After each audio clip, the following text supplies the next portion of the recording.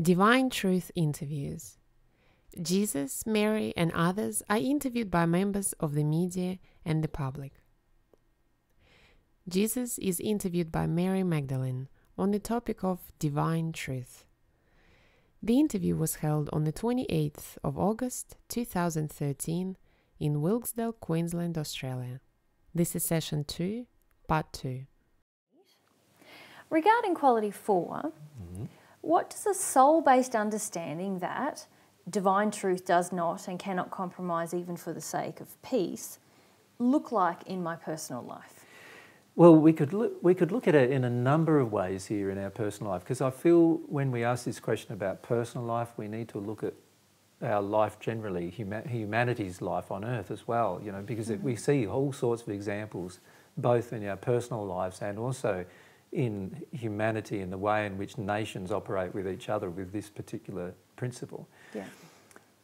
If we understand at the soul level that every time I compromise truth, I am going to result in more harm, I am going to create more harm to myself and others in my environment, then there is a number of things that I would refuse to do. One of these things is I would refuse, once I know the truth on a certain subject, and I know for certain it's God's truth and that's in my soul, I know that truth in my soul, I would no longer try to make it easier for everyone else to understand that. I would just state what the truth is. I wouldn't try to embellish it, modify it for public opinion, you know, try to make it sound better than it really is, any of those things. I would just present it as it is from a state of peace. So I wouldn't be angry with the world when I present it. I wouldn't be demanding of the world that the world accept it. I wouldn't be trying to force the world into some kind of change. I would just present the truth and let the world make its own choices. Anyone else other than myself make its own choices about that presentation of truth. So if we look at that in a relationship, maybe first. Yep. So what that means, if I know a truth and I know that you don't believe it and we're in a relationship with each other, then what I will have to do is I would still present that truth, but I'd do it in a peaceful manner. I'd do it in harmony with love. I would do it without expectation or demand that you conform to it. I would do it without trying to manipulate you or control you, subversively or overtly, in any manner. I would always respect your and honour your will about what you do, but I would still stay firm about the truth. Yeah. That's what I would do, personally. And so conversely, and also because of what we know from quality number 3, that divine love and divine truth are always in harmony, if I'm presenting a truth and I'm doing the opposite of those things that you just outlined, then I have to even question if I know the truth. I don't know it. The reality is I don't know it. If I'm presenting a truth at this point in time and presenting it in a way that's angry and raged and all these other things, then I don't really know it yet, because there's other aspects of it that I've yet to discover. And so, for example, we know of someone who comes to our seminars who was in a different seminar, a work training seminar, and the person presenting was presenting some things that they felt were in disharmony with divine truth. And they felt that they needed to stay firm for truth and not compromise, but in effect they hijacked the entire seminar and started arguing with the presenter. Yes, which is not what you would do if you were in harmony with divine truth. Yes, so what would the lack of compromise be in that situation? Well, for a start, a person who's gone to a seminar where something else is being presented is an invited guest of the people that are present. And in this case, I think he was an invited guest of the government, in fact, to help him get a job. Yeah. So he's an invited guest. As a guest, he has no right to try and hijack the seminar itself. He's allowed to be fixed and immovable on his own truth, and he would be peaceful about that. He wouldn't feel enraged that somebody is trying to tell him something that's different to what he believes. He would feel calm. He would feel okay. He'd say, no worries, I can hear that. He would sit there in silence the entire seminar and see anything that came from it as a gift at least to help him understand that he's now a bit more loving than he perhaps was before. Yeah. Even though he might not absorb anything that's been said because he disagrees with it all. He would sit there calmly without having to speak up and become overt about it. If it was his own seminar, that's different. If it was something that he was presenting, that he had paid for, that he had bought the seats for, that he had invited other guests to come along, now he can speak about what he feels in that environment. Even in that environment, if he felt the need to be aggressive or demanding of people, then he'd be out of harmony with truth itself. with love and with love. therefore with truth. Of course. Yeah. So a person who's truly in harmony with these principles would be able to sit through hours, if not days, weeks, or even months of unloving behaviour going on around him without compromising his own principles in his personal interactions, but without demanding that other people agree with him. He would also not avoid disagreement when he was asked, what's your personal opinion? He would tell a personal opinion. And when somebody gets angry with him, he would not get angry in return. He would always be peaceful himself, even though other people are not peaceful. And if other people want him to compromise in order to have peace, he wouldn't do that either. He would stay firm, but he would always be peaceful. Yeah.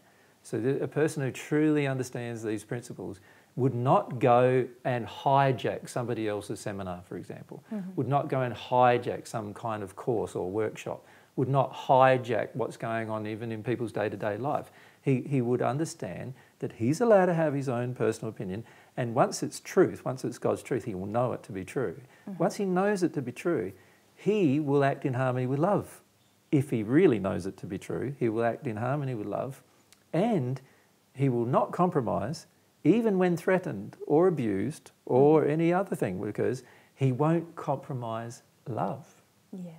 When he does that, when somebody does that with him, he will always be loving in the circumstance and situation. And if he's not, he would realise, wow, there's still some more truth I have to accept. Yes. Okay, another example. Say, so I'm a vegan, and say I'm invited to a family function, which is not likely to happen to me anytime soon, but hypothetically speaking. And I'm there, and somebody's serving something that has some cheese in it.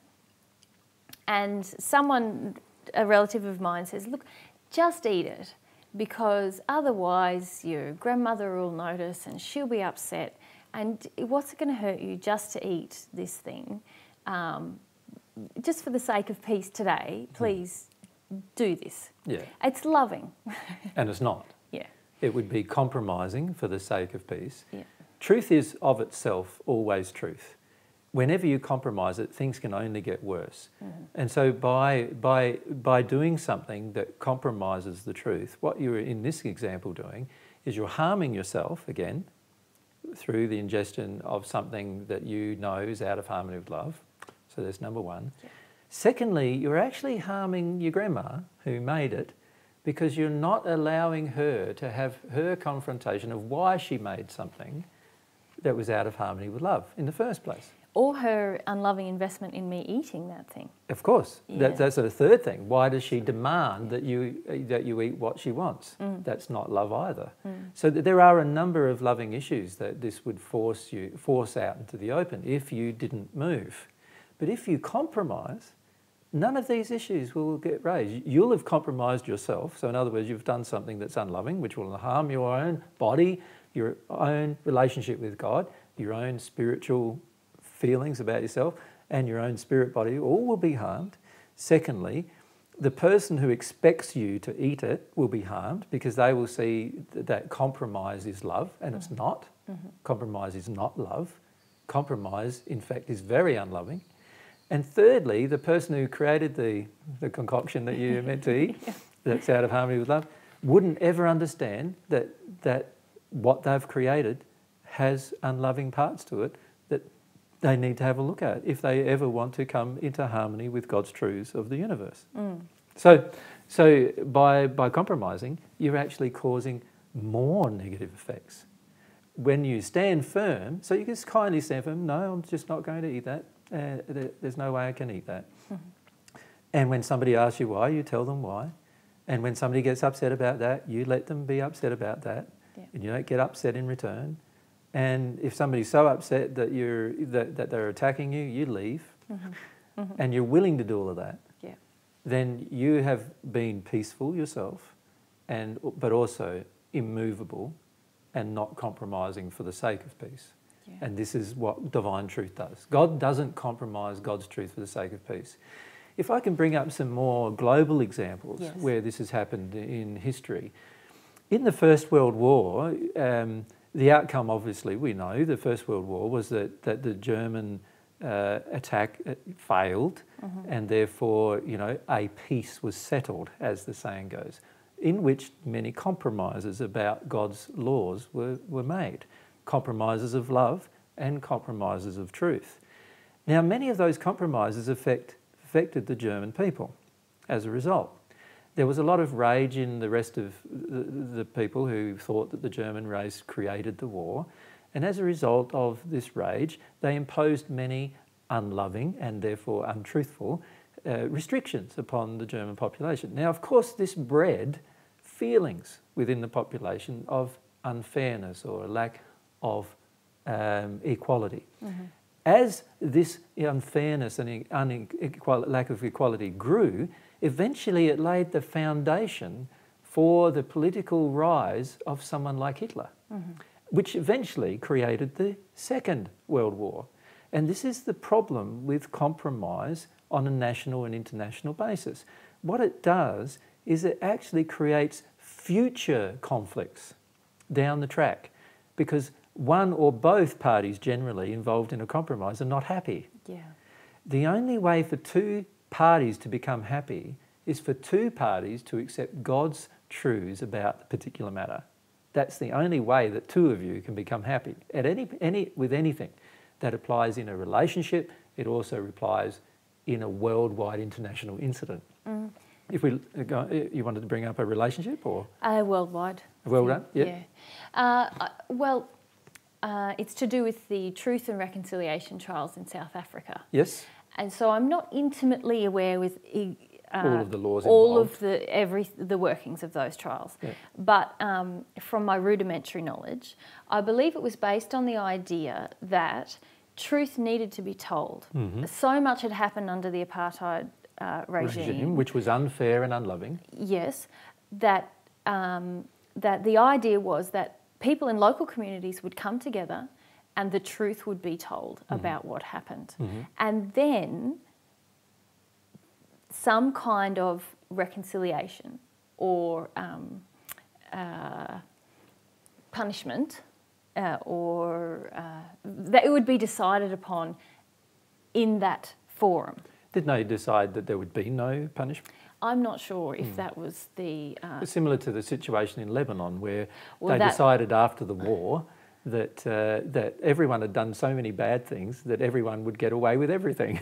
Actually, that was the compromise. At the end of the 20-year Civil War, they and then we had the converse thing happening with regard to the end of the Second World War, when the Nazis were taken to trial in the Nuremberg trials or the Nuremberg trials, and then that went on for years and years and years afterwards, for 20, 30, 40 years even afterwards. They were still proceeding. Yeah.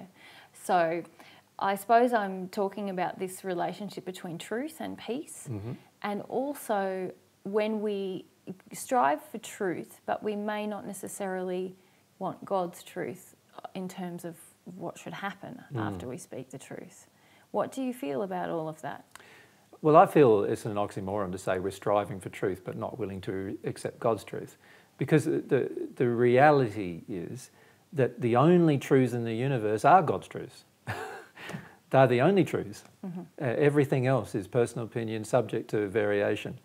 God's truths are fixed and immovable, not subject to variation. Yeah. Right? So the only thing that's worth attaining is God's truths on any issue. We do this automatically with many physical things, as I've pointed out. So when it comes to the truth about how a physical law works, we want to find it. We want to know how gravity works. We want to know how aerodynamics work.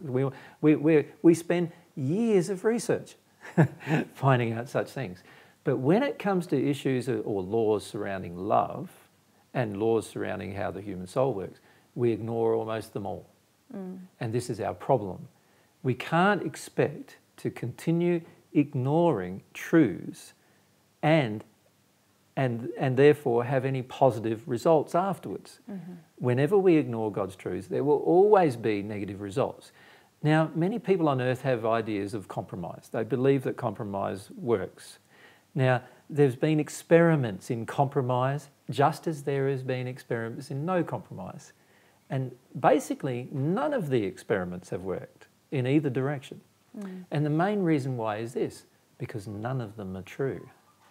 None of the experiments that have been carried out in these regards are true. When there was no compromise, there was no factoring in of repentance, there was no desire to achieve repentance, which are all parts of the truths of God's laws. Yeah. And as a result, there's an ignorance of the emotional truths of God's laws. In other words, we're focused on discovering the physical ones, but we're not focused on discovering the spiritual and emotional ones. If we were focused on the spiritual and emotional truths of God's laws and we applied all of them in these situations, every one of them would now be resolved completely. Every single one of them. It is the compromise of God's truths with regard to these particular events that cause further trauma and pain in any or all of the people involved. And this is what we need to understand. Whenever we compromise God's truths, we're not creating peace. We're creating a fictitious state in which the emotions of the people involved with these particular events are never released and therefore fester like an open wound to come out at some future time.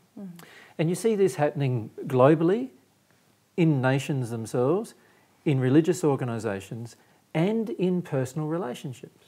You see the same principle occurring right across the board. Yeah. In personal relationships, there's this common viewpoint that if I compromise my personal viewpoint in order to have some more peace, our marriage will last longer. But it doesn't. All that happens is I know I've compromised and I'm upset about that. You know that I haven't really come to your opinion at all. I've just made a compromise that's not real and you're upset about that. Yeah. And in the end, at some point in the future, it will all come bursting out in some other way.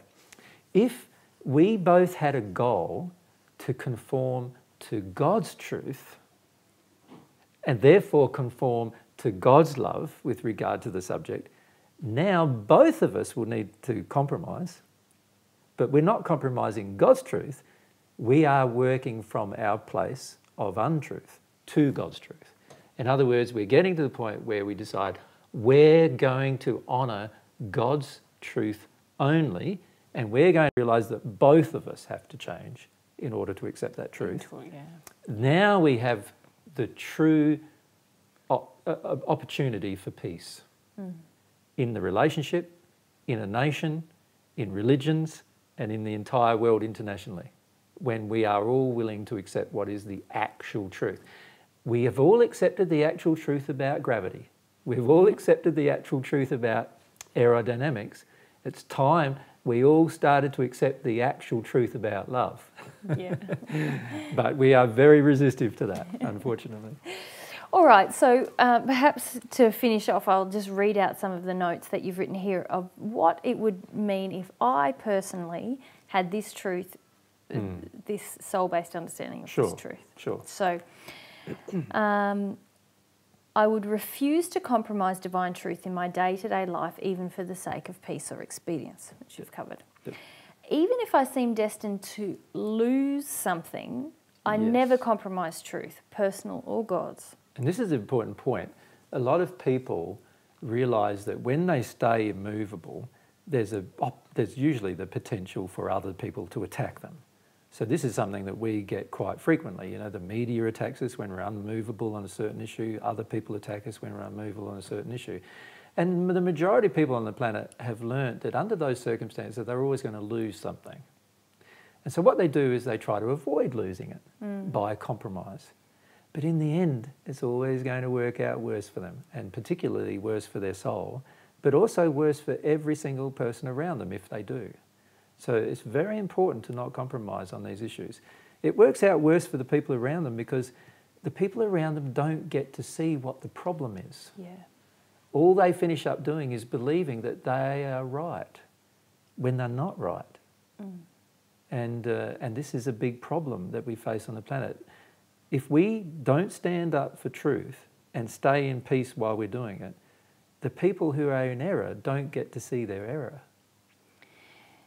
Yeah, and I suppose I can think of a very personal example again, and I made a joke about my family earlier, but I suppose that when you and I formed a relationship, when we started our relationship, my family protested quite a lot and they resorted to being quite aggressive and abusive towards both of us verbally and emotionally, and trying to manipulate me.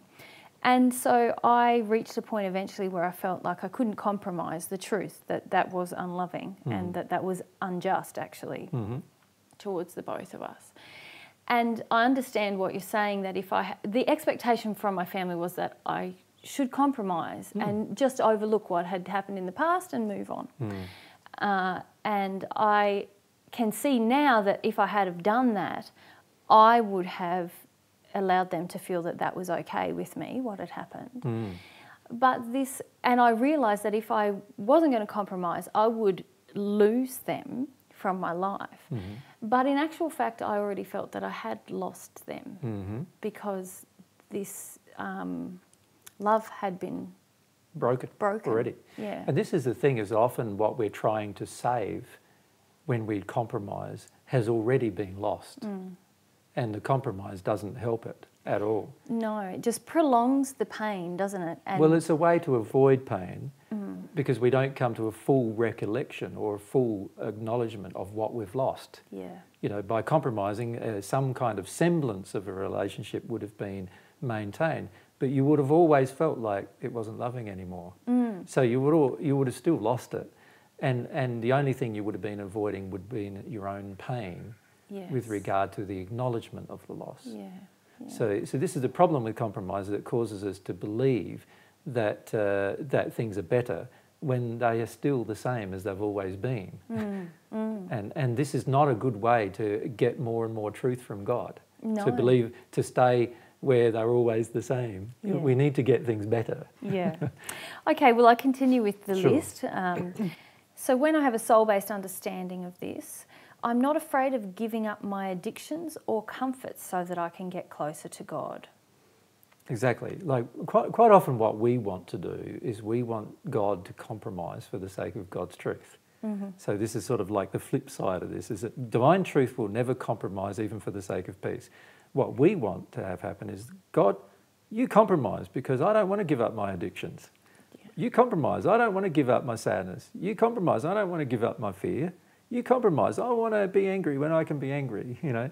And we want God to compromise on all of these issues. If we truly had a soul-based understanding of this particular divine quality of divine truth, we would go, I realise that I can't ask God to compromise on any of these issues.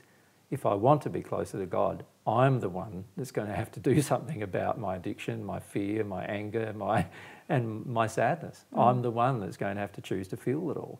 And so you wouldn't avoid all the feelings so much, and you wouldn't be there in a great big rage with God in rebellion saying, how dare you make me go through all of this, because you realise that it's all for the sake of loving you that God's asking you to go through this. He's not even forcing you. He's asking you to go through it. But he's saying to you, I'm not going to be able to have a closer relationship with you unless you do it. Yeah. And most people on earth don't like that. They want a closer relationship with God. They want all the benefits of a relationship with God without having to get rid of all the things out of harmony with truth in their relationship with God. So that's, if we truly felt this quality of divine truth in our soul, that God's truth isn't going to compromise, even for the sake of peace, then we wouldn't expect God to say to give us divine love while we're purposefully doing a heap of things that are out of harmony with love and truth. Yeah. We wouldn't expect God to do that. Yeah. We would acknowledge that, and we wouldn't be even in a rage with God about that, because we'd understand here, God's just wanting me to have real changes, not changes that are just figments of my imagination or manufactured because of my intellect, but real soul-based changes. That's what God wants me to do. So I wouldn't be complaining to God about that. No. Okay.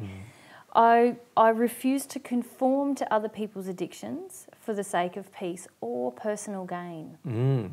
A lot of times when we conform to other people's addictions, it's for the sake of personal gain. In other words, we give them something in order to get something from them. And the reality is a lot of times we're prepared to give them what their addiction demands in order to get what our addiction demands. And that's what creates codependence, but it's also what creates a lot of badness on the planet, this exchange of addictive behaviour. If we really understood this quality of divine truth and we had some truth in our heart, what we would do instead of doing that is go, okay, even if I'm going to personally seemingly gain, and it's not a real gain because it's not real, but it's a seeming gain. If I'm going to personally seemingly gain from compromise, then I've got to say to myself, okay, this is not something God would do.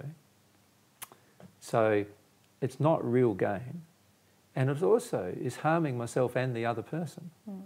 And we need to see it as such.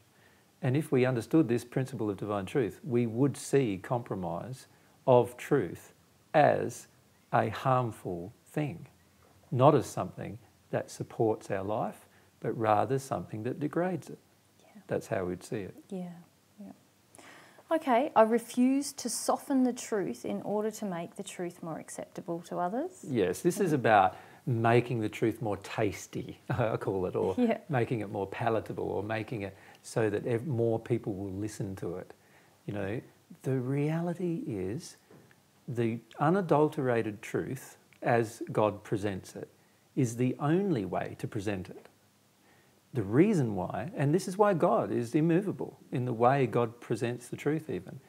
God's immovable because God knows that every time you try to embellish it, every time you try to make it nice, every time you try to make it easy to take, it ends up with disaster down the track. It's a compromise of the truth. It's always a compromise of the truth. And it ends up in disaster every time. And in fact, God's laws are attempting to correct you from doing such a thing. That's the sad thing. Every time we think we're embellishing it, God's laws are going, stop embellishing it, stop embellishing it. And we're going, I want to embellish it because, and the because is always because we have some kind of thing we want in return for the embellishment. We want a result. We want people to change, or there's always something that we want. The beauty of not compromising is that we also then have to deal with internally all the things we want through the compromise. We have to feel that we don't have them or didn't get them, and we have to feel about it. If we're truly at the soul level, we would be feeling about it. And this is great because it releases things within us if we do that. And so it's a powerful thing to not allow the compromise, even if you desperately want it, and to then feel about the results of the lack of compromise inside of yourself. Feel the attack, feel the abuse, feel all those things you're avoiding.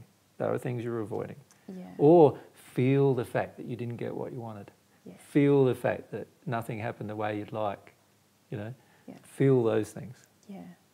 And in the end, I think when you receive this soul-based understanding of this truth, you do feel that the truth can't be made more tasty or interesting or appealing. How can God's truth be made more appealing than God's already made it? You're basically saying, by embellishing it, you're basically saying to God, you didn't make it good enough. I'm better than you. I can make it better. That's really what you're saying. And the arrogance of that position is so extreme that it's no wonder that there's laws that correct it. Okay. Next point we have, when we have a soul-based understanding of the fact that divine truth does not compromise, is that I act in harmony with divine truth at all times, even when I'm afraid or terrified. Yes. The main reason why we compromise in any situation is because of fear or being terrified. We are afraid that something will occur that we do not wish to occur. Now, fear is something that opposes love and truth. When a person's afraid, they are always generally rejecting truth, and also love can never be perfected while fear exists. So whenever we act in compromise, we're acting upon our fears. And whenever we act upon our fears, we're not understanding that we're actually preventing our personal growth in truth and love by acting upon our fears.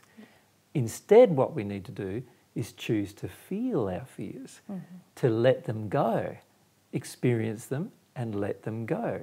Then we have the ability to absorb more truth and also to perfect our love.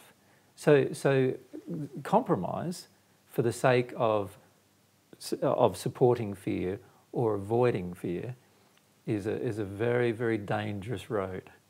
And it's a false peace that we attain through doing that. Well, more often than not, we don't even obtain peace through it. What we obtain is more oppression.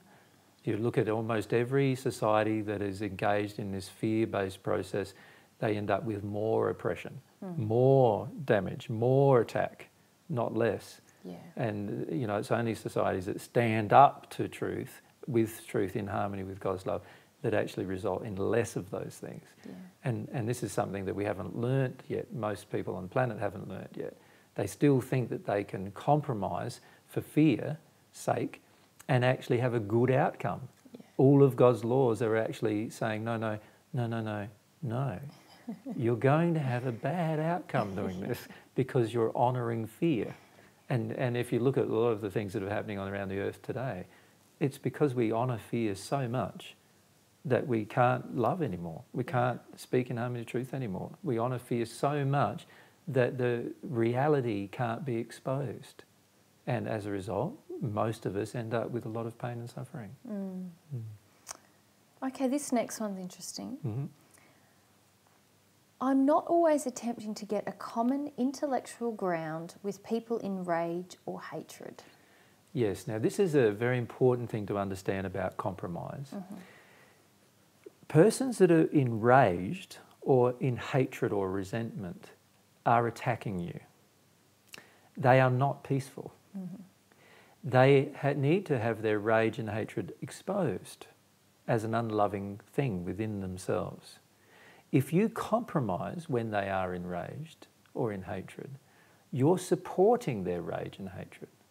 You're supporting their ability to control you by doing what they wish to do when they're enraged or in hatred. To do such a thing means that not only are you compromising yourself and God's truths, but you're actually helping them become even worse a person than they currently are. And so you are actually now responsible partially for aiding and assisting them in their enraged or angry behaviour. Yeah. And this is very out of harmony with love and therefore out of harmony with divine truth. And so essentially you're saying anytime we try to even reason and converse and have a really rageful or angry person see our point of view, we're actually compromising? Is that what you mean? No, I'm saying if you have to compromise in order to have their rage reduced, then you are not in harmony with God's truth. Okay, thank you. If you're willing to just sit there and talk them through their rage, and eventually they come to see reason and they calm down, well, that's different. But you would not embellish or compromise God's truth in order to do so. Sure, sure. Okay. Next one. I love all people enough to say truth, even if it means losing their friendship or approval. Yes, and this is a very important aspect to understand about this part of God's truth. The reason why God's truth doesn't compromise is because God's truth loves. Yeah. And what I mean by that is that God knows that when we discover more divine truth, remember, divine truth is universal truth. It's the absolute truth of the universe. When we discover more of it, we're going to have a happier existence. We're going to have more joy. We're going to have more satisfaction in life. We're going to have more growth. Therefore, there is only positive results of knowing more truth. Now, God's truth knows that. And so this is one reason why it doesn't compromise. Because it knows that if it compromises all of those things. It compromises joy, peace, real peace I'm talking about, not the fake one. And it compromises the person got everything that is compromised through the compromise of truth. Their ability to grow, their ability to change, their ability to become more loving is all compromised. And if we understood that, we would actually see telling the truth as an act of love. We wouldn't see it as something to avoid.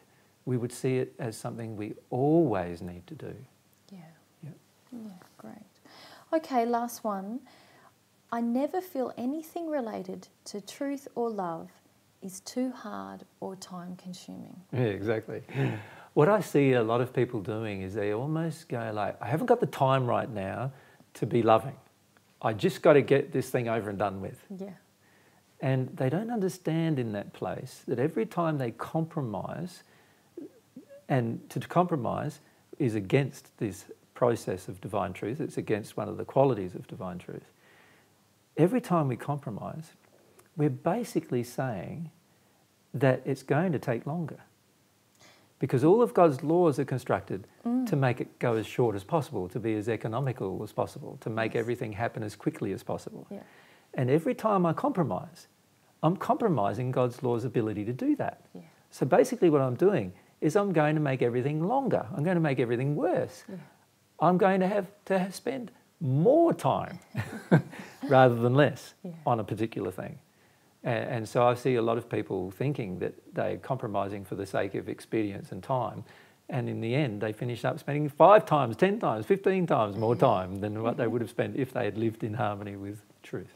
Yeah, that's lovely. Yeah, they're wonderful things about that, that quality, isn't it? Yeah. So this quality number 4, I feel, is a pretty important quality, understanding that God's truth, once you know it, it never compromises. Understand that's very, very different to personal truth. In my opinion, my own personal truth, I always need to compromise, all the time. In my personal life, I'm always compromising because I know that there's things I don't know. And on those things I don't know, I need to be willing to compromise very rapidly if I'm going to receive God's truth, because it's God's truth that is the thing that won't compromise. Yeah. And unless I'm willing to change and develop, then and therefore compromise my own truth, I'm never going to grow towards God's. So understand that this quality is about God's truth, not about your own. Yes, definitely. And in fact, all of these qualities are about God's truth, about not necessarily your own. It's only when you bring your truth into harmony with God's truth that you will then not compromise yourself on that particular truth. And in fact, this whole discussion that we're having today, this series of questions, gives us a lot of clues as to whether our personal truth is anywhere in the ballpark of God's truth. Exactly. And so if we find that what we believe to be true is not matching up with these other qualities, then we already know, hey, maybe I need to compromise. We're way out of God's truth. Yes, So far we've done those 4 qualities, right? So we've done the first quality, which is God's truth is infinite. So every time I think truth is finite, I know everything about this. I know everything about something. No, you don't. Yeah. Simple as that. Only God knows everything about everything. Yeah. We will come to know more about every subject, and there are certain things that will solidify, certainly. But if we believe that it's not infinite, then we have no idea what God's truth really is. If we believe that it's going to move, if we believe that we can move it around, push it around, manipulate it, it's not true. If we believe that we can do it out of harmony with love, not true. If we believe we can compromise, not true. And if that's what we're doing, compromising, being out of harmony with love, trying to manipulate or move things around, negotiate with God, changing our own, or we believe it's all finite, then we know we're a long way away from where God's truth is, as in terms of its qualities. Our truth, God's truth, like day and night. Night and day, probably night, our truth, day, God's truth. And that's the beauty of truth, is it exposes everything. God's truth exposes everything. Our truth doesn't. Our truth wants to keep us stagnant, keep us where we are, no change. That's part of these qualities. So far we've discussed 4. We'll try to discuss another 3 in this session.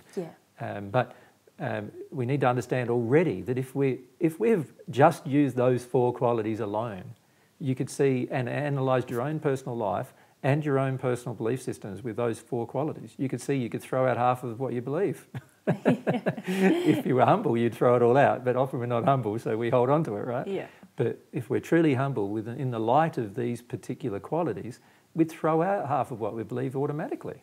Yeah. And we've only got to quality number 4. Yeah. We haven't discussed the others. We have the other 10 that we've still got to go eventually. Yeah. And I feel it's important for people to see that this is a lot of accepting these particular things is about humility. Mm. And that's a different discussion in itself. Yes, yeah. Absolutely. Mm. Okay. Quality 5. What do you mean when you say divine truth itself, with all the power and knowledge that it has as its foundation, will not compel a man to accept it against his will? Well, firstly, we need to acknowledge in this particular quality that divine truth is one of the most powerful forces in the universe. Mm. It is the way in which the entire universe operates, in fact. Every single law that governs the operation of the universe is a divine truth, is a God's truth. It is an absolute truth, a universal truth. And because of that, it has a huge amount of power at its disposal. All the power of God is behind these truths that are all God's truths. Mm-hmm. So we need to firstly understand that these truths are unimaginably powerful. However, because God gave humankind this gift of free will, God does not use this power in order to manipulate the will of humans. Mm. All God does is govern the entire universe with this power, but allows humans to make a choice to bring their truth, their knowledge, into harmony with divine truth, or to live out of harmony, either knowingly or ignorantly, with God's truth. So God's truth never forces itself upon humanity. God's truth is encouraging humanity to discover it, and God's truth doesn't compromise the rest of the universe by allowing humanity to have free will. Mm-hmm. But it does allow humanity to decide what to do in its sphere of operation. So wherever humanity lives, whether it be here on earth or in the spirit dimensions, they have the choice to bring themselves into harmony with God's truth or not.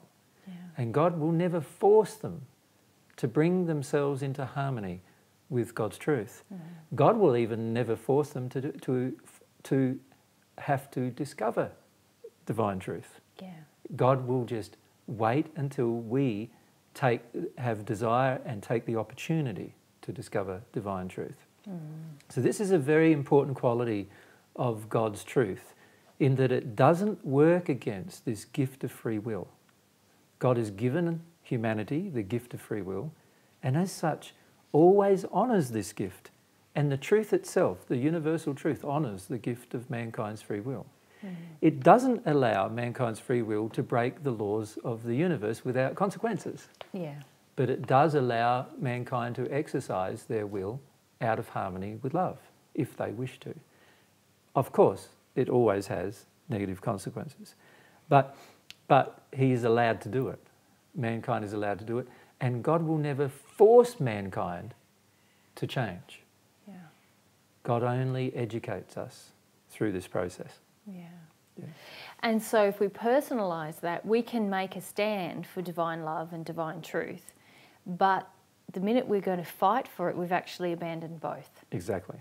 Yeah. As soon as we start to fight for what we believe is true, whether that's verbally fight, emotionally fight, or physically fight for what we believe is true, whether we are, when I say verbally fight, I mean be angry and upset about what we believe is true, project upon other people our rage, then what we're doing is we are compromising this attribute of divine truth. So therefore we're not in harmony with it. Yeah. God's truth doesn't do that. God doesn't yell and scream at us every time we break one of God's laws.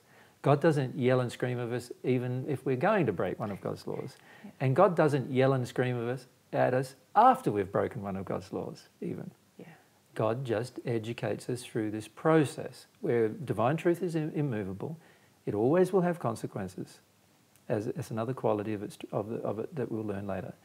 And as a result, it doesn't need to yell and scream, and it doesn't need to fight, and it doesn't need to push us around, it doesn't need to do anything, because by itself it is immovable. Yeah. It is one of the most powerful forces in the universe aside from God's love. And as such, it has a huge amount of power to change us and to change, and the entire operation of the universe is dependent upon it.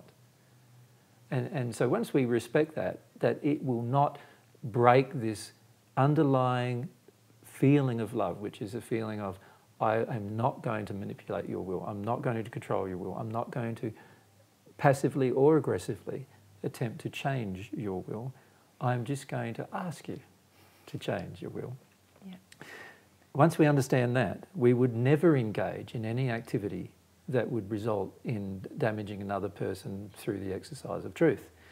Now, if you think about how that applies to most religious institutions on the earth, religious institutions have a terrible history of forcing themselves to even murder and do many things, torture and murder, in order to impose themselves upon another nation or another people. Mm-hmm.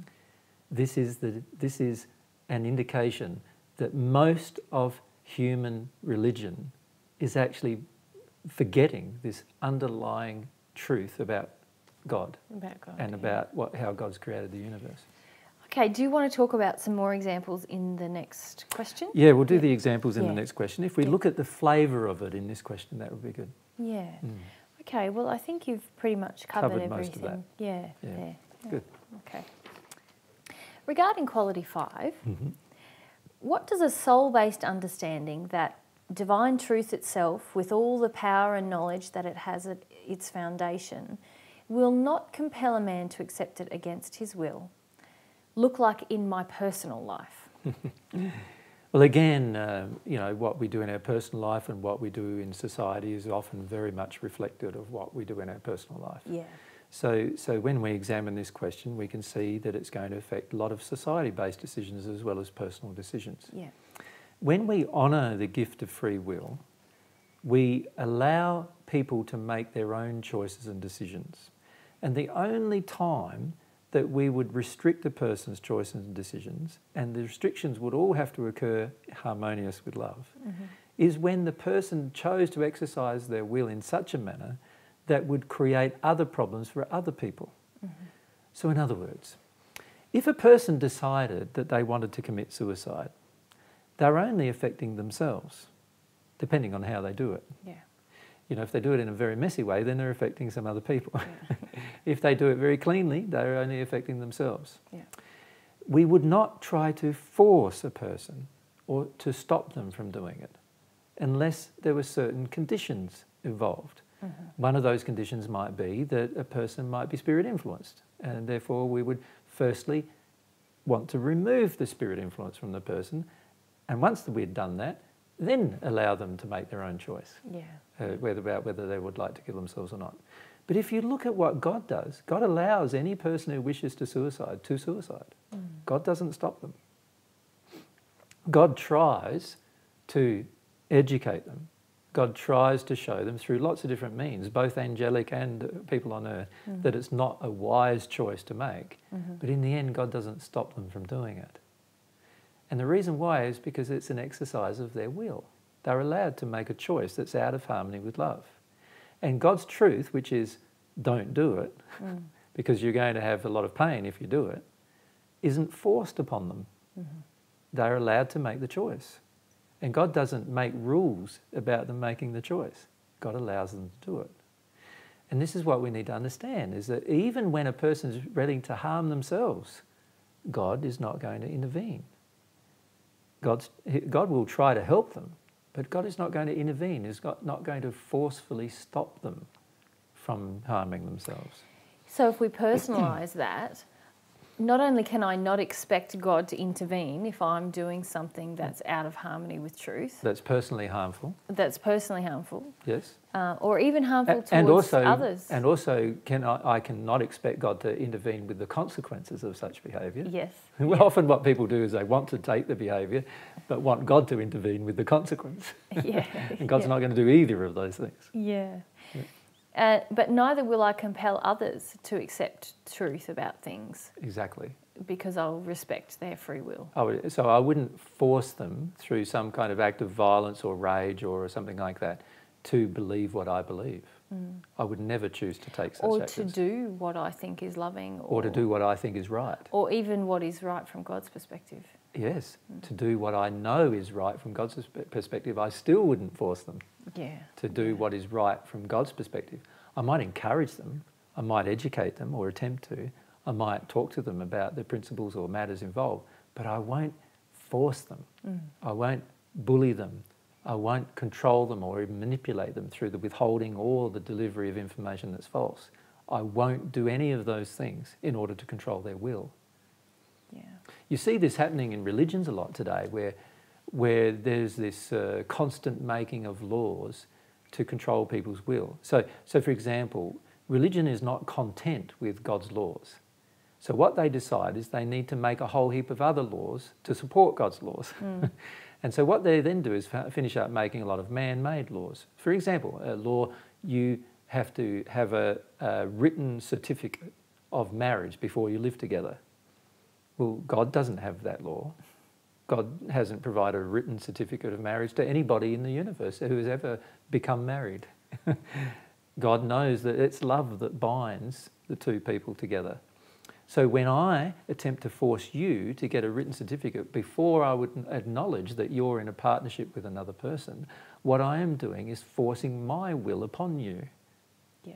And when I'm doing that, I'm out of harmony with divine truth. Because God, knowing the full truth, never does that. So you, not even knowing the truth, are doing it. You're doing it. So there's something wrong. And that's an indication that you don't have this kind of law or principle of understanding about the quality of divine truth in your soul.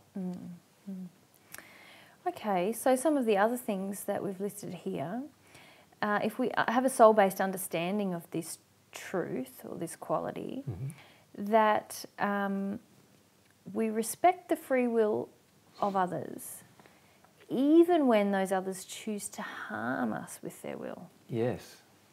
And this is a very interesting part of this, in the sense that we understand and acknowledge that when we're living, particularly here on earth, God is allowing people to make choices. And sometimes the people make choices to personally harm us. We would not revert to violence in retaliation to this harm. Now that is a very difficult thing for the majority of people on this planet to accept. God doesn't revert to violence in retaliation of harm. So we also need to not revert to violence in order to retaliate against personal harm. This is what it means to be Christ-like. And yet, if you look at the actions of the majority of religious faiths, they revert to harm whenever their personal life is attacked in any way. And even in our personal lives, we do that, don't we? We often do that. Yeah. If you look at, we often resort to resentful and hateful activities as a result of harm perpetrated against us. So when somebody harms us, we then feel that we are justified in perpetrating violence towards that person in some way. When we do that, we are not understanding this principle of God's truth. God never does that. Yeah.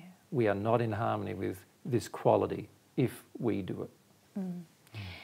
Similarly, even if we just withdraw from that person in a state of anger or rage. Yeah. So when we withdraw from people, we may withdraw from people in order to protect ourselves from their particular, projections at us, or in order to make a stance about that we believe their behaviour is unloving. So those things would be acceptable. But if we're withdrawing from people in order to express our rage, we're already having rage go from ourselves to that person. Yeah. That is a violent attack. Yeah. That is out of harmony with this principle. Yeah. Yeah. We see this happening a lot in marriages where women are withdrawing sexually from their partners, for example. And a lot of it is occurring because of rage. The woman is in a rage about sexual matters. She doesn't wish to address this particular emotion, and instead what she chooses to do is withdraw from the relationship sexually and emotionally. And she then thinks that's great, you know, like that she's more peaceful now. Yeah. No, she's not. She has both compromised, but also she has not respected the will of her own will or the will of another in that particular example. Because she doesn't see that if she withdraws, she is not allowing the will to be expressed and then working through the issues that cause her to want to reject it. Yeah. So in other words, she's not allowing her husband to express his love for her and not working through whether she really wants to be in the relationship or not. She's not allowing him to make a choice. She's not saying to him, I'm never going to have sex with you again. And then he could say, well, I'm never going to live with you again. You know what I mean? Yes.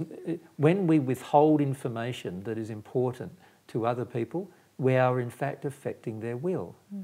If you need certain information in order to have a open and free and understanding relationship with me, it is my imperative to give it. I must do it. Yeah. If I withhold that information, I am influencing your will. I am basically withholding information that you may make a different decision with if you knew it.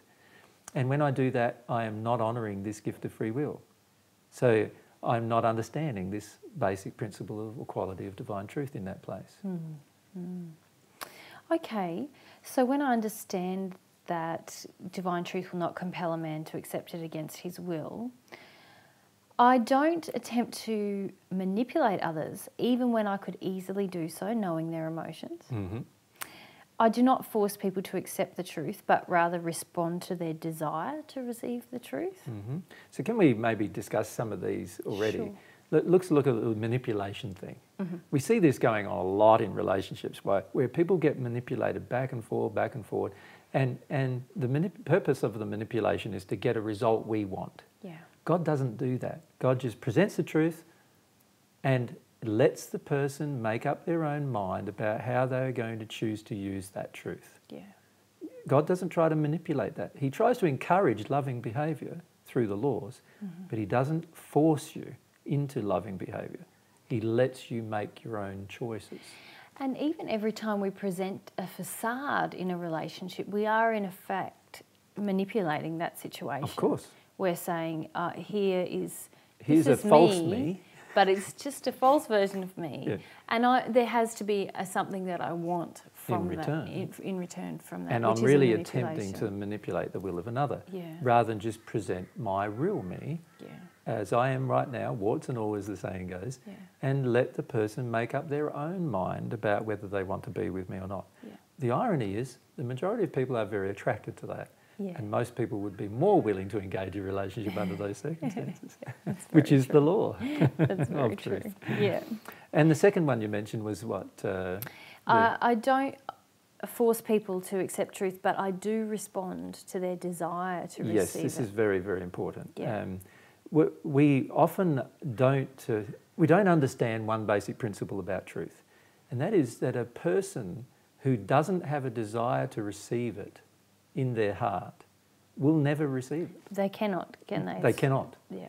God's truth is all heart-based truth, and so unless you have a desire to receive it, you aren't going to receive it. So it's pointless giving it. It's pointless giving the truth to a person who has no desire to receive it. And so this is a very important point. This is almost like attempting to force them to receive truth when they don't have a desire to have it. And it's a very beautiful thing when a heart does desire truth. Of course. Yeah. It's just so lovely then. Because when a heart's desiring truth, they can absorb as much truth as you're able to give. Yeah. And actually this power and knowledge that divine truth has as its foundation, which is a part of this quality that we're discussing, has the ability to enter the soul of another person. And transform it completely. Yeah, and that's very beautiful. It is. Yeah. Okay, so understanding this quality, that divine truth, very powerful, and doesn't compel people against its will, means that I never use truth about others to alleviate my own addictions or gain personally? What we see happening a lot is people have a tendency to use truth or their knowledge of truth about other people in order to pull down other people and destroy their character or nature.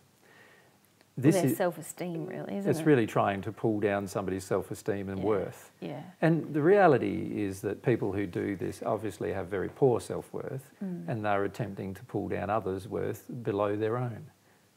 Unfortunately, they have a lot of soul-based degradation that occurs as a result of their actions. But doing so is actually an act that doesn't honour this divine truth, the quality of divine truth. And that is, the quality of divine truth is that it never forces itself upon another person, but it's always truthful, but it never has a personal motivation of forcing somebody else to feel a certain thing. Yeah. It always has a personal motivation of attempting to help or heal a person. That's what God is constantly doing. That's the power of truth. It's the power of healing that occurs. That's why it's the truth that sets you free. Now, when we personally pull down other people, we tell either lies or the truth to pull down people, we are proving that we have a motivation, a manipulative motivation, of harming another person purposefully. And when we have those kind of motivations, we are really attacking them. So we're really doing something by force. And this would not be a loving action. All right. I never manipulate others or events by withholding portions of truth. Yes, I think we've already We've discussed sort of covered that, haven't yes. we? I never attempt to force a person into their emotions when they do not wish to feel emotional. Exactly. So this is the same kind of principle. I'm not trying to force the truth into a person emotionally when I know that they don't want to feel any emotion. What's the point of doing that? Why not just have an intellectual discussion of the truth if you feel like you wish to, and see whether they're open to letting that soak into them emotionally at some point in their future, rather than trying to force them to be emotional as a result of what you're telling them. And this is, again, an attempt to manipulate their will. And every time we attempt to manipulate another person's will, we are out of harmony with God's truth. And so you can see there's religions on the planet, there's politics on the planet, there's all sorts of universal institutions on the planet, right? When I say universal, worldwide institutions on the planet. And all of these institutions, many of them are governed totally by this desire to manipulate the will of others. And many of them would have to disappear under this particular principle. Yeah. And God doesn't do any of those things. But because God's laws are also immovable, you can't break them without there being consequence. It's impossible to circumnavigate the law through force as well. Yeah. Yeah. Okay. Thank you. Yeah. Quality 6. What do you mean when you say divine truth will never and can never accommodate itself to the beliefs of men? Well, this quality of divine truth is obviously linked to some other qualities we've already discussed, and that is that divine truth is immovable. It has this characteristic that you can't change it, that it's infinite in its nature, and those kind of qualities. And so this particular quality, though, defines the relationship, if you like, between divine truth and mankind. Humankind constantly desires this, particularly, again, not with physical things, but with emotional and spiritual matters, desires that they can hold on to their own truths. Yeah. They believe that they can be and believe things from a spiritual and emotional perspective, that they have the right to do so, in fact, which of course they have been given the will to do so, but not necessarily the right to do so, because the right implies an angry holding on to false beliefs and so forth. Now, all of God's laws are created to encourage us to shift from that perspective. But the majority of people on earth believe that they should be able to hold on to their own truth and have a relationship with God at the same time. So you see people in all sorts of different religious formats thinking that their particular belief is the belief of that is the true belief about God. They believe, so if you ask a Christian what's the true belief about God, he'll quote the Bible, this and the Bible that, and mention all of these things. If you ask a Muslim what the true belief about God is, he'll quote the Quran, this, and have. If you ask a Hindu what the true belief is about God, he'll quote all different things. If you ask a Buddhist, he'll quote different things again. And the reason why is because mankind has made up all of their own ideas about God. They've made up all of their own ideas about what divine truth is. They've made up all of their ideas about what is absolute truth. Now, God's truth doesn't conform to the ideas of men. That's one of its qualities. Yes. So just because you've made up an idea or concept about God, it doesn't mean that that's the truth about God. It just means it's your idea or concept about God.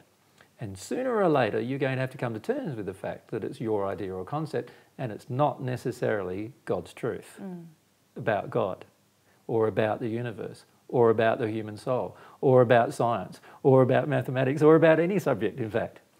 What we need to come to terms with is that just because we have a personal idea, it means nothing in reality to what is God's truth about any issue. Whether the issue be physical, emotional, spiritual, in nature, it doesn't matter. Soul-based, it doesn't matter.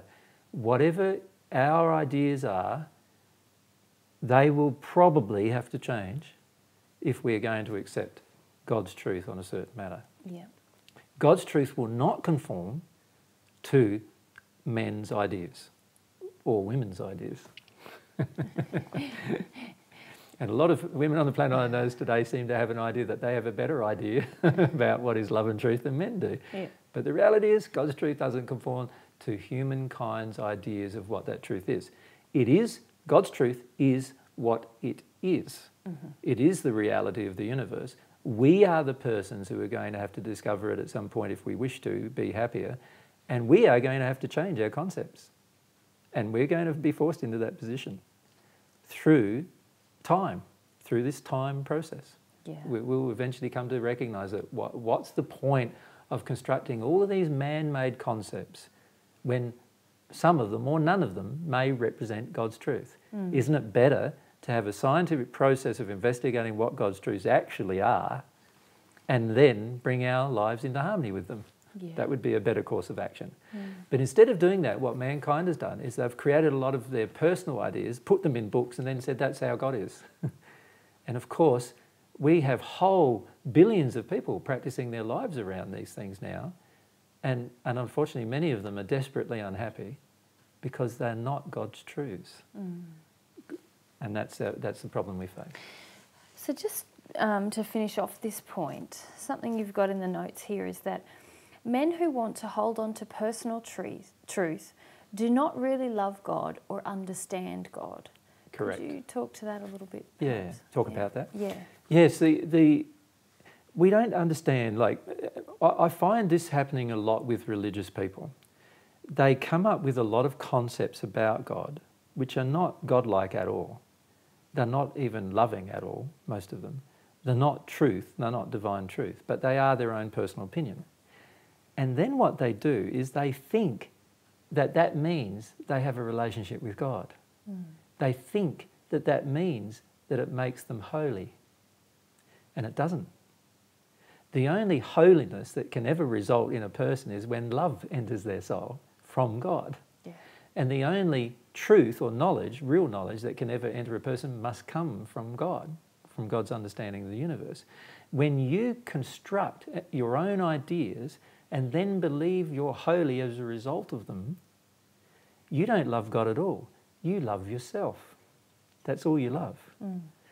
And I would suggest you don't even love that very well, because if you truly loved yourself, you'd want to know God's opinion rather than your own. Yeah. Don't we just love the construction, what we've created, the sense of pride we have? The exactly. Sense, yeah. It's a terrible condition of arrogance. Basically what we're doing is we're saying to the world that God conforms to our concept of what God is. That's what we're saying to the world. We're saying that God should conform to our concept of what God is. And we're actually telling the world that they also have to conform to our concept of what God is. And when we do that without any relationship with God, we are arrogant. And yet many people in this condition believe they're holy. They believe that they have a relationship with God, and they believe they're doing the right thing. But all they're doing is supporting their own arrogance. That's all they're doing. So we need to see that this is the case, that God's truth in this regard, the quality of God's truth, is never going to conform itself to mankind's ideas. And whenever I construct an idea that I expect my brothers and sisters on the planet to conform to, and I expect God to conform to, it is a display of my own arrogance. Yeah. That's all it is. Regarding quality 6, what does a soul-based understanding that divine truth will never and can never accommodate itself to the beliefs of men look like in my personal life? Right. Well, firstly, I won't be always trying to come up with ideas and concepts about God that I don't know to be true.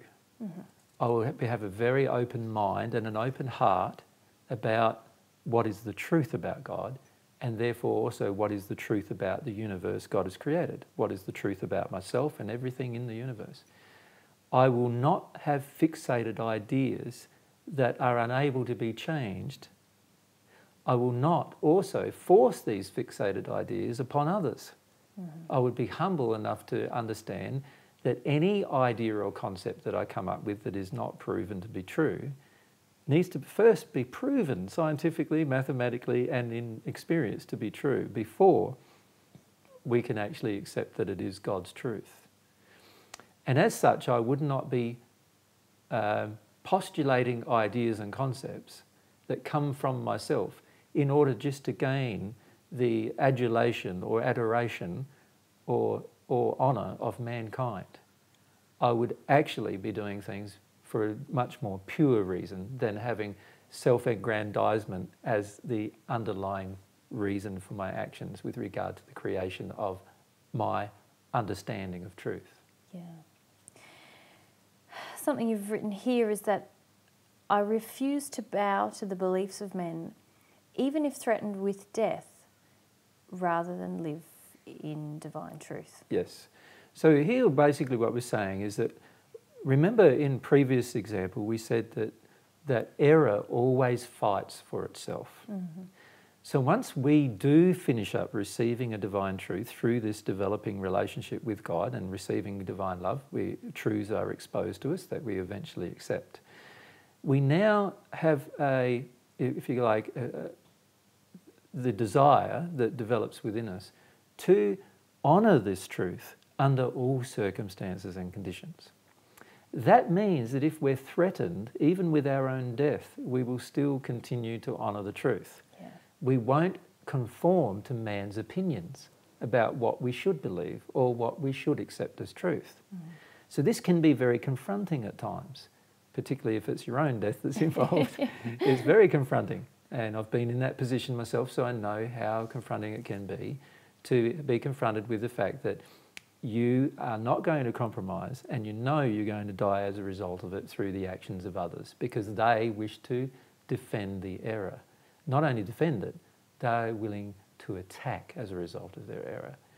And so once you have this idea or concept in your heart that this quality is, I am never going to conform to the ideas of men, once I know something to be certainly true, I will not be able to bend on that issue.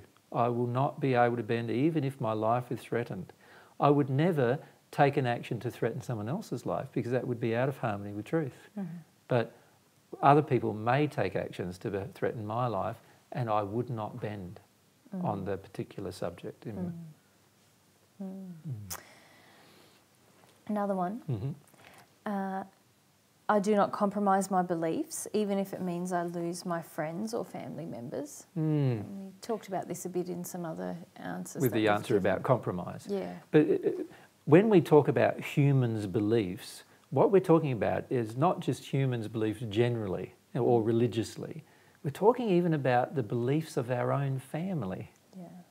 Now, this is where most people find a lot of struggle with this particular quality, They sort of see like, yeah, I don't want to conform to, you know, the world belief about this or the world belief about that or this religion's belief about that. But when it comes to the family, there are so many emotions involved of trying to get the family's approval, the family's acceptance and so forth, that we often and very frequently deny God's truth on certain subjects in order to appease or please our family.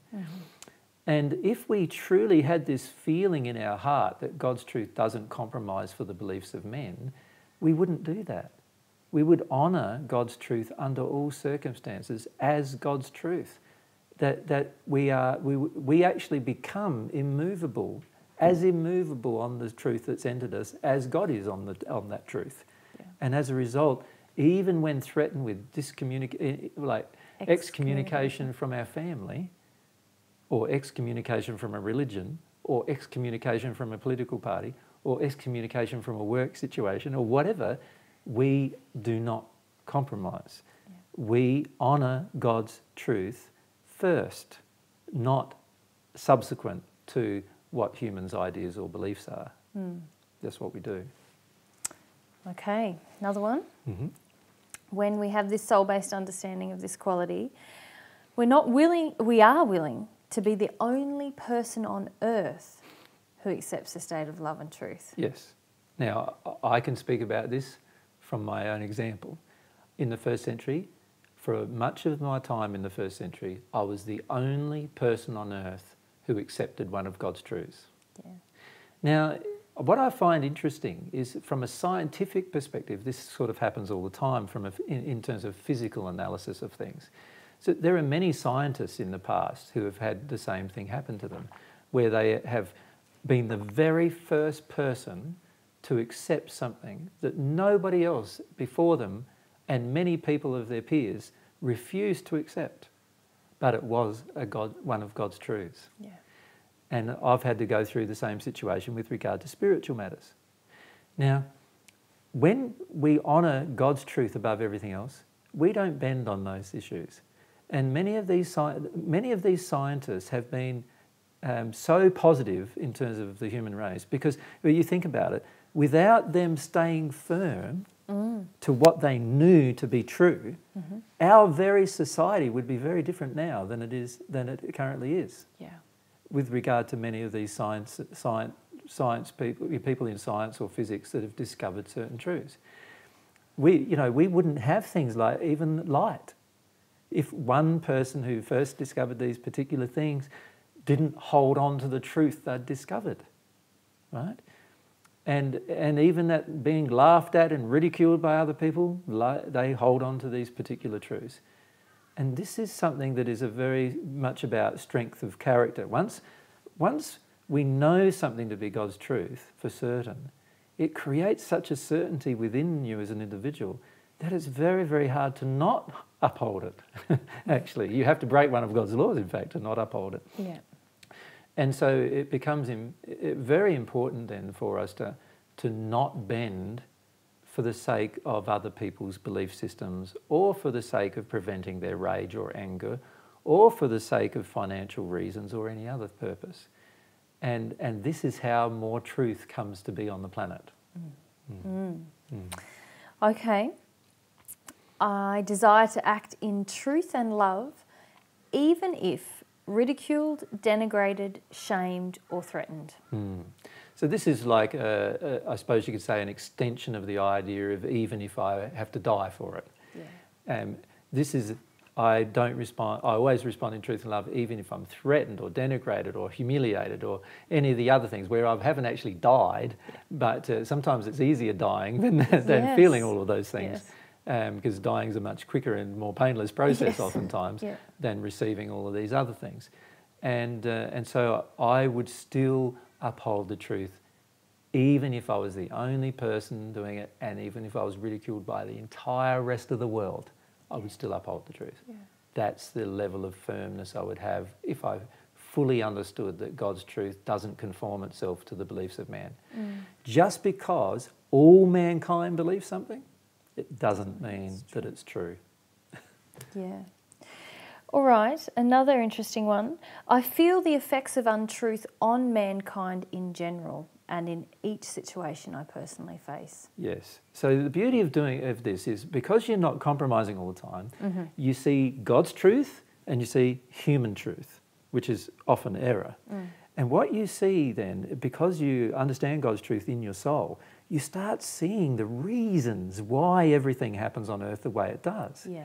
You start seeing the contrast between what would happen if everyone did it God's way and what happens because they do it their way. Yeah. And you see the difference in every single case. So it's like all of a sudden you become super aware of everything around you as to why it's happening and what out of harmony with love and truth is the reason why it's happening. And because you don't honour man's condition, you acknowledge it and you have compassion for it. But you don't honour it, you don't live by it, you often then can stand out as an example of a person living outside of the boundaries of what humankind defines as truth. And then you can demonstrate through the life you have the difference between living in harmony with all of God's truth and living outside of it, and what living outside of it does. Because all of humanity is generally engaged outside of God's truth. And so when you live inside of God's truth, there's a direct contrast between your own condition and theirs, and a direct contrast in your own analysis of every event. And this is very powerful in terms of helping your understanding. And this is one of the ways that truth, when we receive it and are willing to act in harmony with what we have received, supports us to receive more truth, isn't it? Because we begin to feel the effects by observing in people around us. Yes. When we're no longer willing to compromise, when we see now even more clearly the effects of their compromise, this almost supports us, or it does support us, to receive more truth. And the less we compromise on that truth, the more supported we are to see more truth and receive more of God's truth, aren't we? Yes, it also helps us with qualities like humility, because we go, the lack of humility in the human race has caused them to think all of this is real and it's not real. It helps us with qualities like faith, because we go, wow, look at my life. My life's much happier than theirs generally, and my life's much better than theirs generally. Look what's like, I understand everything that's happening in my life now. So that causes us to have faith that the process works. Yeah. It also helps us with regard to love, because we can see that, wow, we see the results of a lack of love in people's day-to-day life, and then we can contrast it with our own life, and we see, well, okay, there's areas where I lack love and look what happened, and there's areas where I engaged in harmony with love and look what happened there. And so we have this much more sensitive and aware nature when we honour this truth, that when we stop trying to conform to mankind's ideas. And really we also confront the fear as well, the fear of everyone's disapproval. Yeah. The fear, and this is one of the major reasons why humankind hasn't grown much more than it has over the centuries, is because most of us are so afraid of everyone else's opinion that we're afraid to have a different opinion. Yeah. And because we're so afraid of different opinions, and the different opinions are generally attacked, and we're afraid of attack, we generally don't try to find new truth. And so we end up in this stagnant condition that remains for hundreds, if not thousands of years. And this is why we had periods like the Dark Ages, where thousands of years of lack of development occurred as a result of the imposition of falsehood, mankind's truths, falsehood, upon the earth. And if we had accepted God's truth during that period, things would have changed much more rapidly. Yeah. Okay, final point on this quality. If we understand that divine truth will never accommodate itself to the beliefs of men, then we never justify the fear or anger-based positions of men to indicate their lack of belief in God. Yeah. Exactly. Remember, fear and anger-based, anger is really like the denial of addictions, and fear is all about, wanting addictions to cover over your fears. So fear, addictions and anger are all linked with each other. And what we would do is we would never deny them in another person. We would always want to help them expose it. We would always see them as beliefs. So we don't just see concepts as beliefs. We see emotions that are out of harmony with love as beliefs. And once we start to see them as beliefs, we start seeing that this is where we need to operate in harmony with love and truth. And God's system of that, God's truth about all those things, that one of this quality of divine truth is it's very, very different to men's ideas about emotions. Yeah. Very different to mankind's ideas about beliefs. All humankind's ideas about emotions and beliefs are able to be prevented in terms of their negative consequences if we brought them into harmony with love and truth. Mm-hmm. God knows that. People don't know that. And if we compromise, then we just fit in with what people know, which is reducing our own ability for happiness and reducing everyone around us, their ability for happiness. So we're far better off allowing the confrontation to occur. Yeah. The confrontation between God's truth and human truth. Mm. And let it expose what it exposes emotionally. We're far better off doing that than we are trying to circumnavigate the exposure of certain emotions that are out of harmony with God's truth. Okay, great. Quality 7. Mm-hmm. What do you mean when you say divine truth results in freedom? Yes, so God's truth results in freedom. Or in the first century, I used to say, the truth will set you free, which is much the same thing. Well, when you think about divine truth, because it is the truth of the universe, every time we bring ourselves into harmony with it, we are bringing ourselves into harmony with its operation, with all the laws that are determined by the truth. When we bring ourselves into harmony with something, everything's smoother, everything's easier, therefore more free. Mm-hmm. Everything flows easier, everything happens easier, everything's more free. Whenever we bring ourselves into opposition with something, and particularly in regards to divine truth, whenever we bring ourselves into opposition with divine truth, all of the laws, all of the truths are attempting to correct us. Mm-hmm. So it's like placing a prison around us in order to correct us. So we're going through a correctional institution now. Basically, that's what's happening. And so when we live in harmony with divine truth, we have this freedom. When we live out of harmony with divine truth, it creates restriction, confinement, slavery. Yeah. And divine truth, God's truth, always results in more freedom. But it's not a freedom that where you're free and I'm more enslaved. Yeah. It's a freedom that is equal in its operation. It's a freedom where everyone becomes freer. Everyone becomes more loving as a result of this kind of freedom. So it's not a freedom where some people are free and the rest of us are in slavery. It's a freedom where everyone can become freer once they accept the particular truths involved. And this is a very, very important aspect of divine truth, that it results in complete freedom in so many ways. It is the doorway to love. And what I mean by that is that it opens our heart to love. It helps us understand that love is available. Mm.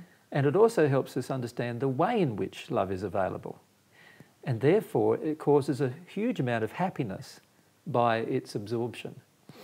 So it results in freedom and happiness as a result of the freedom. So this particular quality of divine truth is so important to understand. Every time that we feel more confined, it's because we don't understand enough truth. And usually that means it's because we are afraid of something. Yeah. Fear is the false appearing real to us, the false appearing true. And usually when we act in fear, we feel more confined. We feel more enslaved. When we act in truth, we feel less confined, less enslaved. It sets us free. So if you examine the world's political systems, the world's religious systems, and a lot of other systems on the planet, you can see that many of the belief systems must be out of harmony with God's truth, because many of them create confinement. They create slavery. Mm. They create a lack of freedom, in fact. And this tells us that many, even of our own laws, must be out of harmony with divine truth. Yeah.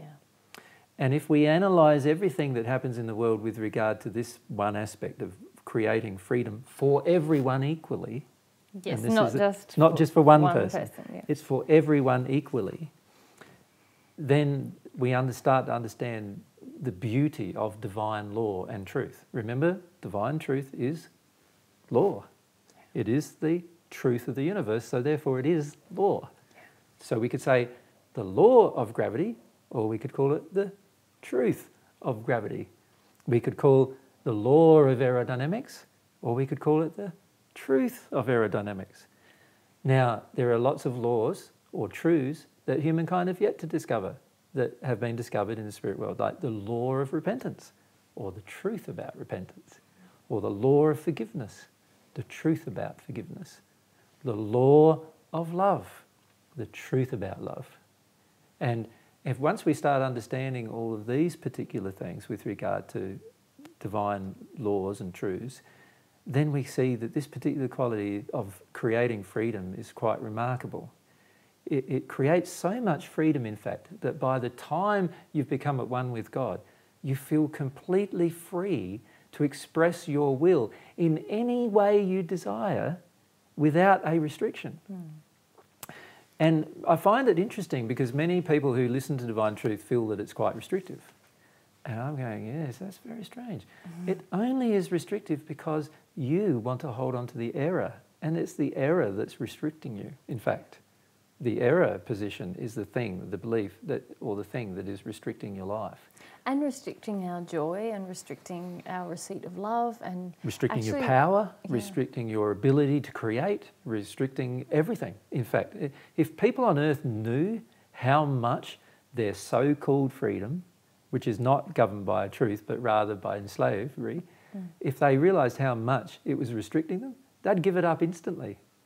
But it's only until generally people have progressed for many years in the spirit world before they realise how restricted they were when they were on earth with their belief systems and how much slavery it created.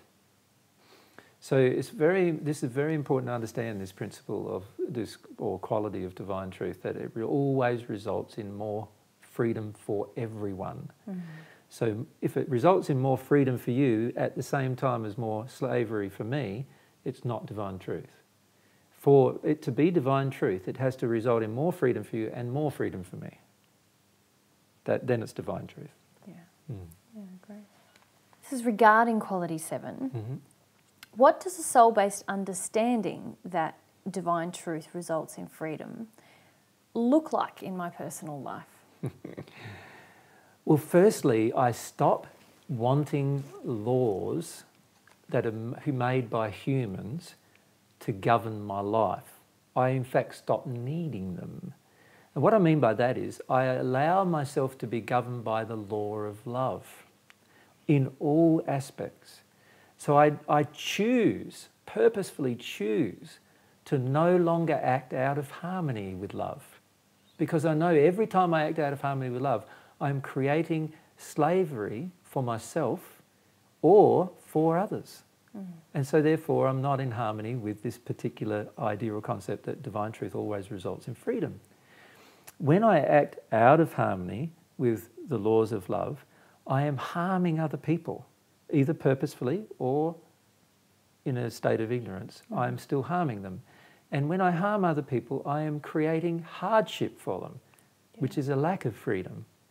So I start to desire to love because it's the right thing to do. I start to desire it because I want it, not because I'm forced into it by law. And this is the freeing part of the laws of love, is that when you act in harmony with the laws of love, it's fairly automatic for you to act in harmony with almost every law that God has. And every truth, if you... And every truth. If you think of law as truth, every truth that God has. And this is the beauty of acting in harmony or in such a way. It results in this magnificent freedom that is not available to you when you're acting from some other motive. Okay, let's talk through a few of the notes that you've made here. Sure. So when we have a soul-based understanding that divine truth results in freedom, we live a completely free existence, free from others' opinions, addictions and desires, and we promote the freedom of others. Yes.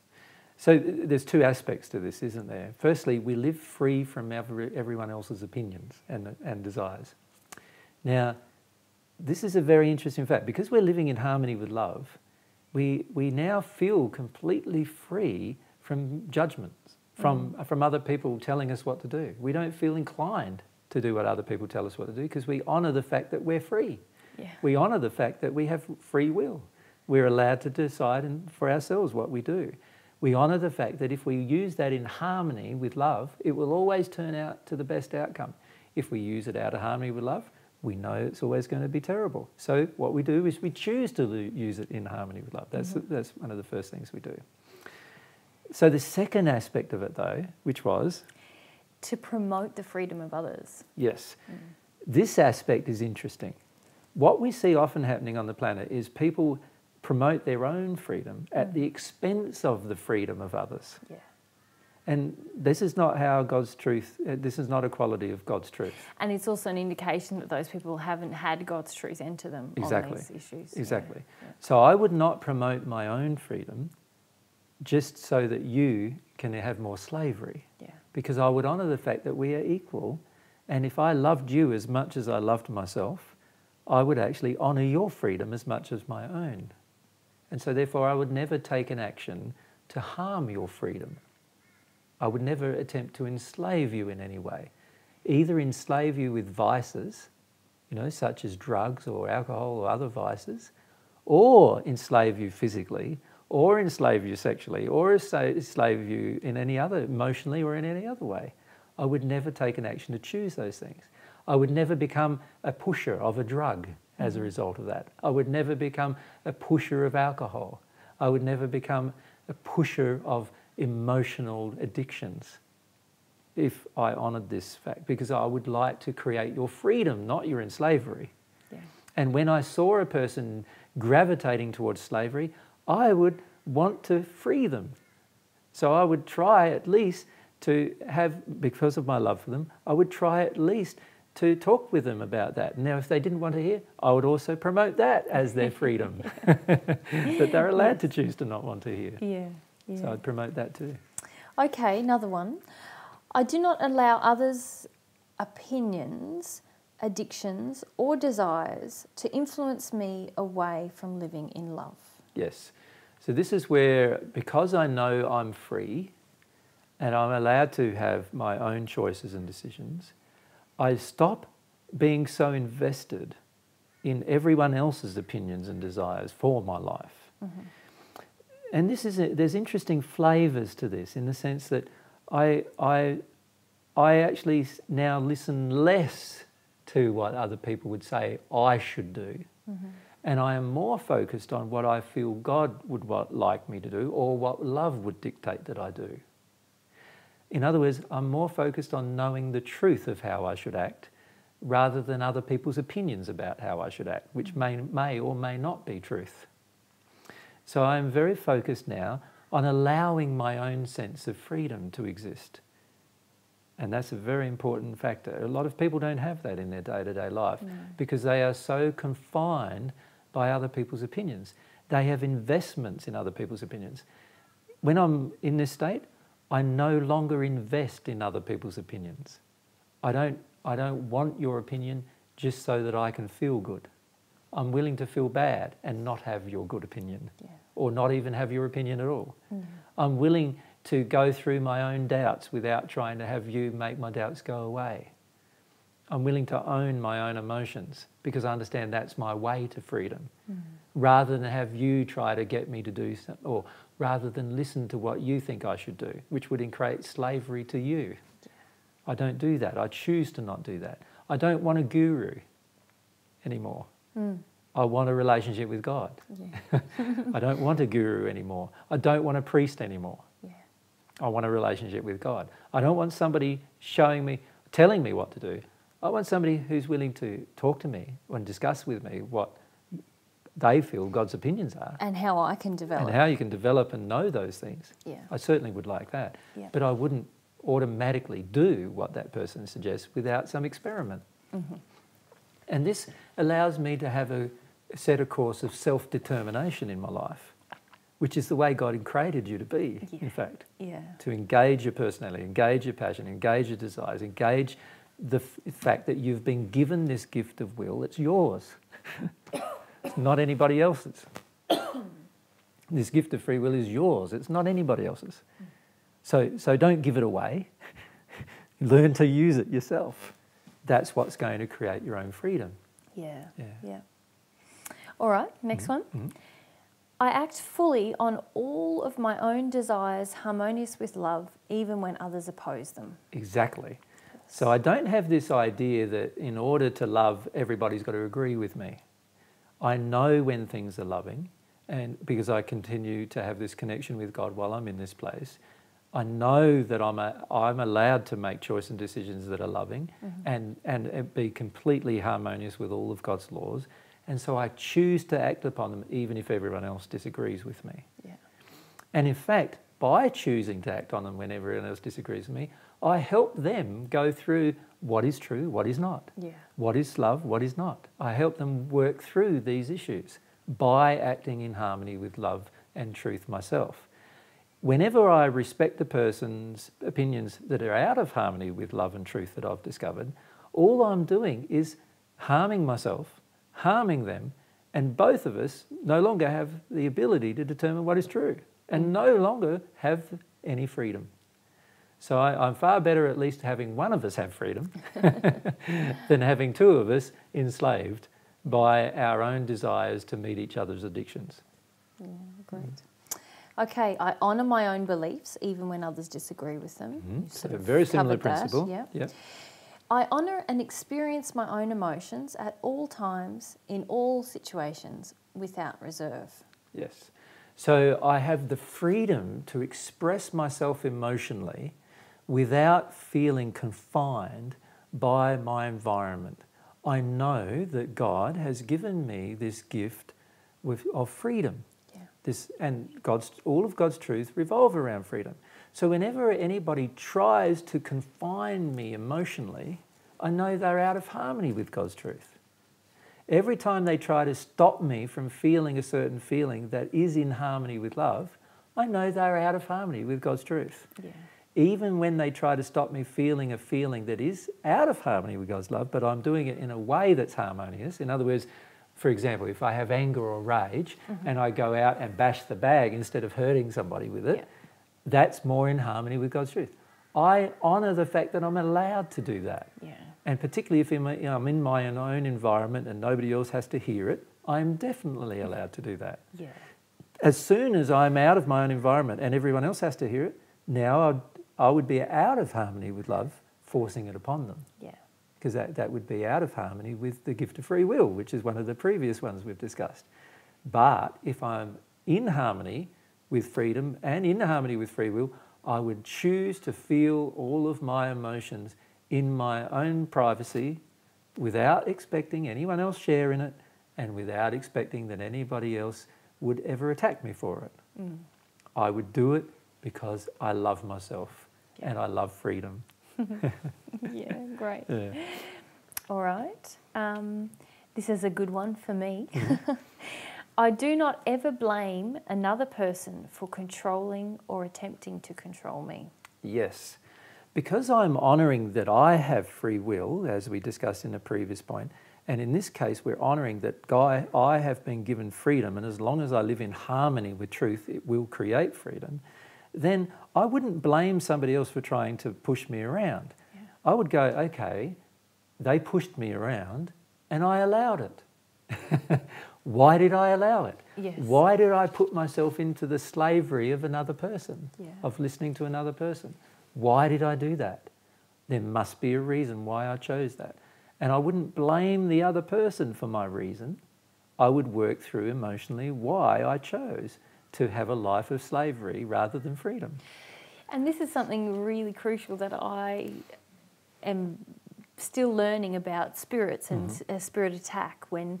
When I feel so attacked or bullied and I just want to submit and just do what they want so that I don't have to feel fear.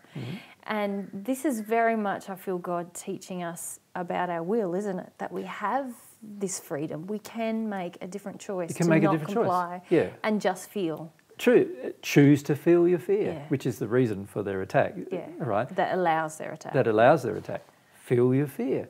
Realise that even the attack itself is a method by which you can heal something within yourself. That's real freedom. Yeah, it is. Like to know. It's very empowering. It's very empowering to know that somebody's attack of you, if you allow yourself to be humble to the emotion, you will feel attacked, you'll feel oppressed, you'll probably have a good cry about it, you'll feel some fear about it, you'll probably have a good cry about that too, and after that it'll be gone. And you'll feel free. And this is where knowing divine truth is literally a ticket to freedom, because there is no such thing as a problem you can't solve. Exactly.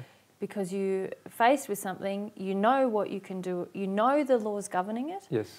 And even if you don't know all of them, because we can't know all of God's truth, we can understand some principles, and we know that humility will liberate us. Yes. And so there's not actually an issue where we ever can feel stumped anymore. No, and that even applies to death.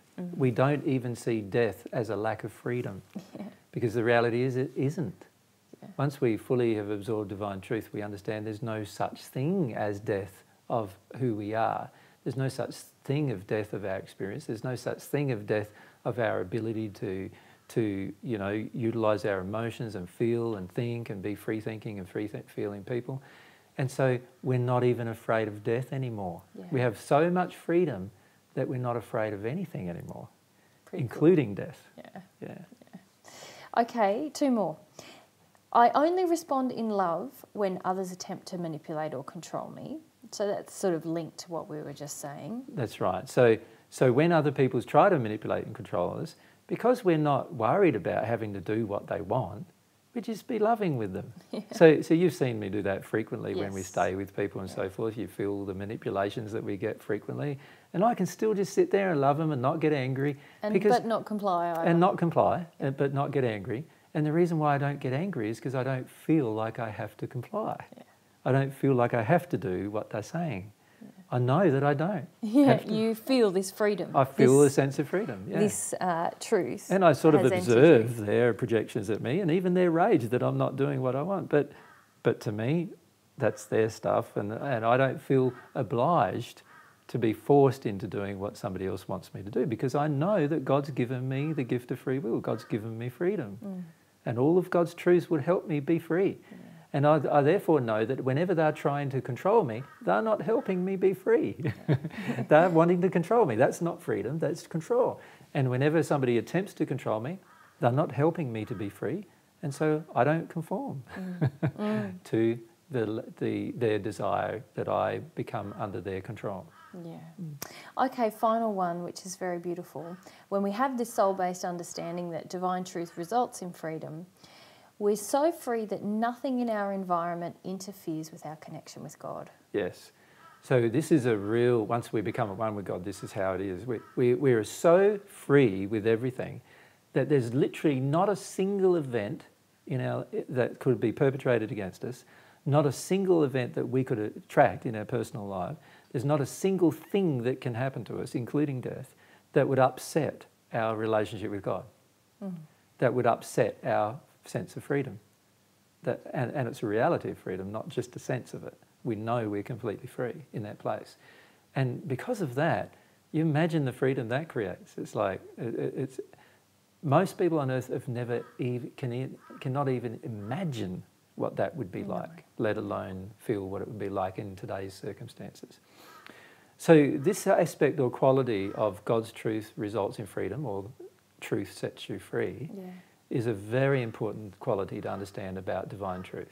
And it's quite life-changing when it does enter your soul. Once it enters your soul, it changes the way you interact with almost everyone around you. All of a sudden, instead of being angry about what they try to do to you, you're no longer angry about what they're trying to do to you. You're no longer upset with what they're trying to do to you, because you now know you have a perfect sense of freedom and feel this perfect sense of freedom. You know you don't have to conform. You know you don't have to do what's being asked of you. You know you have freedom. And you know you can give a gift of whatever you like to people, but you know that if they're demanding it, you're probably not going to do it. And you have that sense of yourself that's much stronger than the average person has of themselves as a result. So it just creates this beautiful, freeing lifestyle. And it's not a freedom where it harms other people. It's a freedom that's in perfect harmony with how other people want to live their life. Yeah, very beautiful. Thank you, Darwin, for this discussion. Yeah.